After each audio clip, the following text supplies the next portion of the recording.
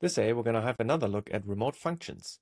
Today, I'm going to show you remote prerender functions. They work like regular queries, but they are executed at build time instead of at runtime.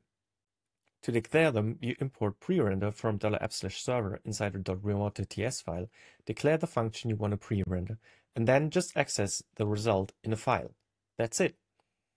Now, when the build runs, the function is executed and its result is saved to disk. That means in production, your server will just serve a static file instead of doing an expensive request.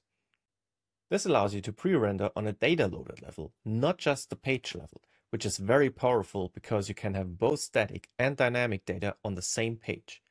In this dashboard, for example, the list with its comments is served dynamically, but the stats above only change once per deployment, and so they can be pre-rendered. This is just one more of many reasons why we're so excited about remote functions and the flexibility and granularity and power they give you.